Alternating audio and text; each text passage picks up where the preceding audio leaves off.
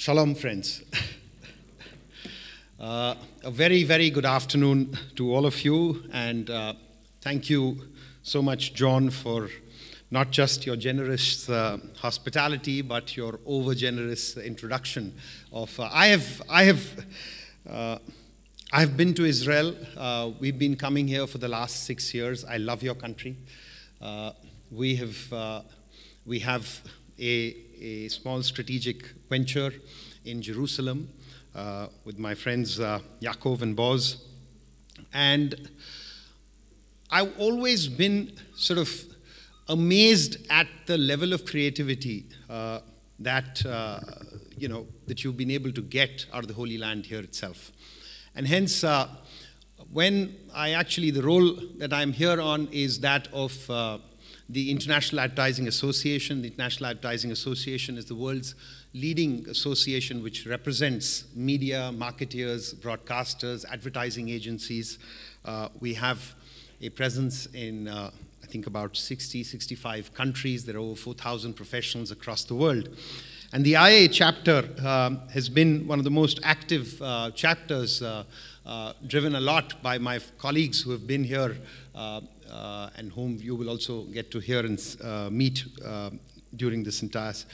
I've been talking about, how we need to get here and we need to really soak ourselves into the quality of innovation and really get that sense of startup, because I say this in context of the fact that India as an economy is tremendously influenced by the liberal and free media that we have and we cherish. So with that, I just have a couple of slides and take you through those.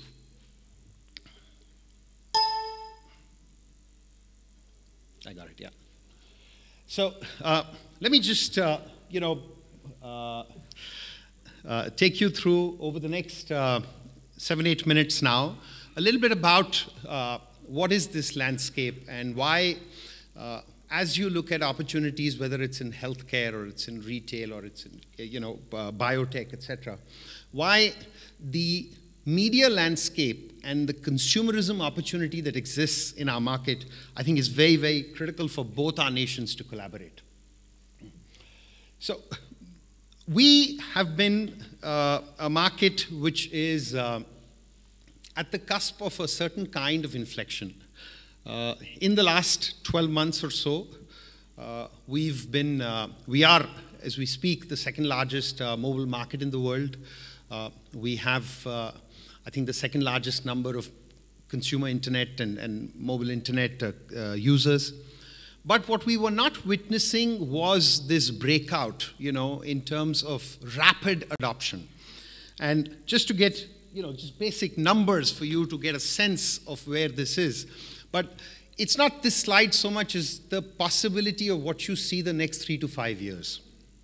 What happened in our country, and one of the partners which John and OurCrowd have partnered with, which is Reliance Jio, has really gone about and shaken up the entire telecom ecosystem, which is really the core enabler.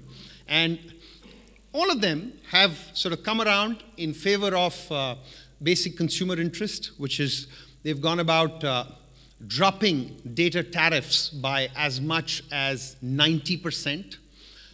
We've seen a surge in data from about 200 billion GB per month to 1.2 trillion in 9 months.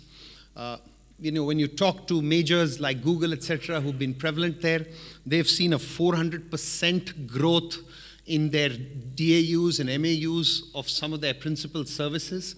And I think this entire aspect has also led to a strange kind of inflection.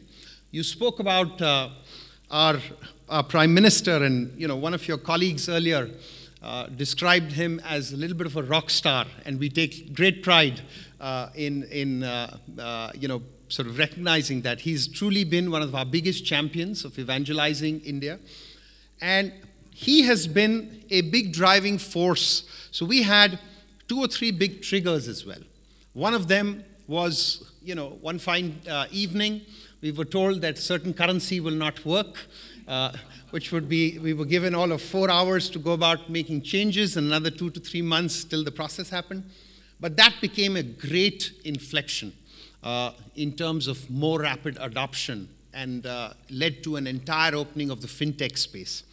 In India, we've had now for the last 2 or 3 years a fair amount of interest when it comes to e-commerce. It's kind of beginning to grow, and it's an area. And in the midst of all of this change, when you look at the Indian media and advertising industry, they sit pretty much at the center of all of this. They've seen in what we call in our terminology an ADX, suddenly, digital companies becoming a contributor in some instances to 7 to 8% of our total advertising budget. They're also seeing their role change from merely enablers of communication to potentially becoming partners in a process of actual transaction. And this is a conversation I had with, a gentleman whom you all here in Israel would be well familiar with. He's been making tremendous amount of investments here, Sir Martin Sorrell. We have a company which we had partnered with them a few years back. And I said to him, when you look at the world at a $70 trillion economy, and you look at the global advertising ecosystem, which in every form that you look at it across print, broadcast, digital, etc., is little below $1 trillion or thereabouts. I said, but the role that the advertising ecosystem does towards not just building of brand and creating audiences and leading to actual consumption, in the digital ecosystem, you have an opportunity to sort of literally create demand and go to the other end of actually fulfilling that as well. And I said, what if you were to be a part of that $70 trillion consumption economy from a perspective of actually, being in a position to lead that entire thing? It changes the outlook. And I think over the last decade or so, whether it is the media and advertising world, and increasingly in India, the media world, which is a tremendously influential ecosystem. We're a free market democracy, so we have all of 850 channels, of which I'm told about 300 of them are news channels, because ultimately we have 29 states and we speak 20 different languages across the 1.3 billion people. But there is something that unites us all, and this spirit of freedom is getting expressed. And several of my colleagues who are here, some of whom you'll get to hear and meet certainly in the evening sessions as well, will give you that when you're looking at, you're having conversations, whether it's with companies or with other digital startups in Israel, I think this set has an ability to take you much, much deeper. And that's really where I'm coming from. I think I spoke to you about, the manner in which our data prices have come down and what they've done.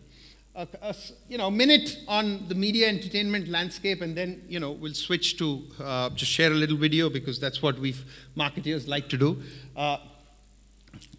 I'm sorry, some of this data is actually in Indian rupees, but to put in perspective, it's currently about, a little over a $20 billion ecosystem, and projected over the next 4 or 5 years to touch close to about, 40 billion.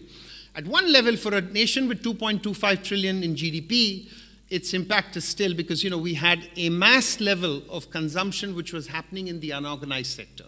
You still have just about 17% of physical world consumption which is happening through the organized sector. But e-commerce is changing that. And that is one of the reasons why you'll see the surge of over 30% year on year. And I bet that's going to be, understated, will probably grow faster than that as far as digital is concerned. So with this, I genuinely feel there are tremendous opportunities between our two nations. And as ambassadors to our country, we really welcome this partnership. We believe that apart from culturally, there has been so much. And I'm glad that our Prime Minister has really come out with full love and affection. I think how many of you all, we were all quite amused when we saw photographs of him and Prime Minister Netanyahu on the beach with rolled up pants, and having the typical very animated discussions as well.